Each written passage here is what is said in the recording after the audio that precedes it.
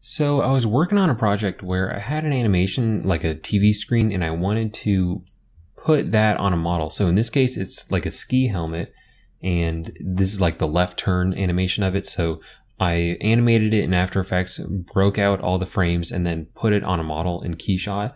And so I thought it'd be cool to just show you the process of how all that works. So, and like with all the stuff that I'm doing, you can do it however you want. You really could just draw these frames by hand if you wanted, but I'll be using After Effects. So to start, actually, what you'll want to do is like all that this model is just this little curvy thing. So it's just one thing to place the material onto.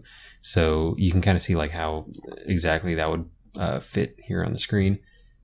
But what you would want to do is UV it. So you would flatten that model and then design your graphic over it. So you can kind of see how how this flattened version is this 3D model if you're unfamiliar with how UVs work.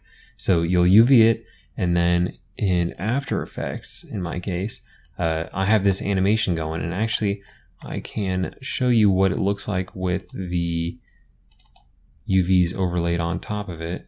So it's a little small. I'll just scale it up roughly just to kind of show you how kind of it would work generally.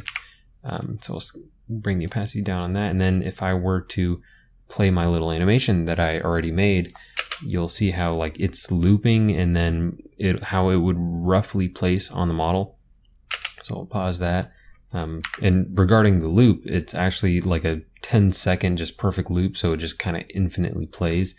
And whereas this one is like the left turn animation, this is the stop animation. So like same idea, just kind of a different thing.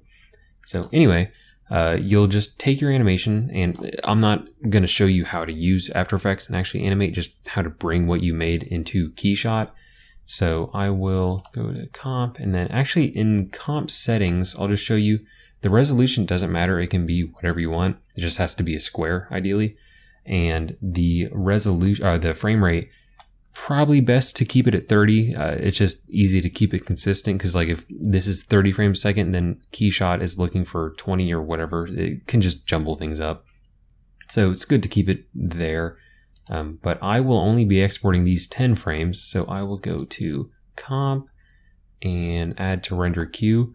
So now I'll just change the type from lossless AVI to PNG sequence. Okay, and then I'll change the location for that. So this folder is actually fine.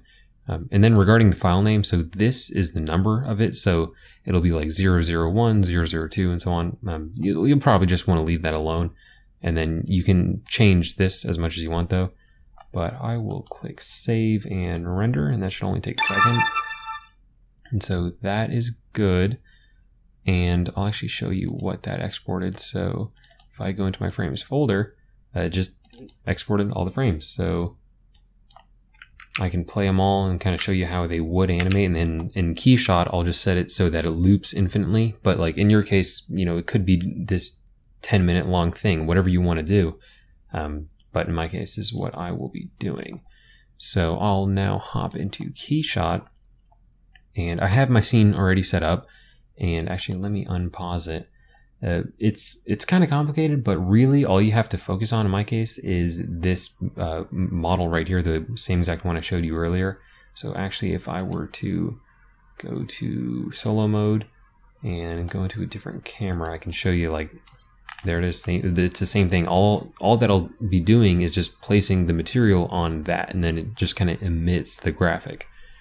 So I'll go back into my other camera and exit solo mode. And so just to start doing that, all I will do is right click that model, material, and edit material graph, and that should open this guy.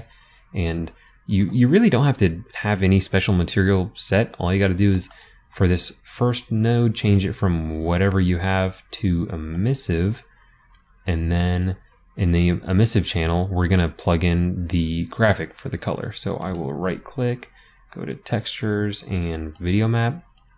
So double click that, and in the folders, I'll find my frames. So I already have the folder open, so I will copy that and paste the location. So there's all my frames. Open that. And so now I just plug this guy into the color, And you can see it did change it, but the graphic's not there. And the reason for that is it's using a planar projection. So we want to switch from planar to UV, and voila, there is our graphic.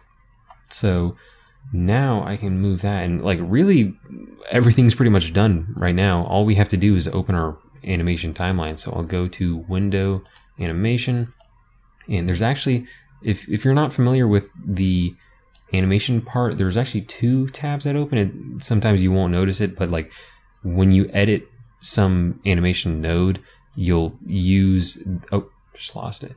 You'll use this tab to do it. Like all the properties will show up here. So just keep that in mind. There's 2 of them. But yeah, so there is, this right here is our little animation. And if I play it right now, it'll probably be a little choppy just because, yeah, it's like rendering real time and I'm recording the video. But you can kind of see how it's animating, and then it's just playing on a loop. And you could just copy, let me pause this actually. You could just copy this guy and like have it repeat for however many seconds or whatever you wanted to do. But yeah, so then you could just go to render, and then in animation set all the settings you want to do. And then when you save that out, you will end up with something like this.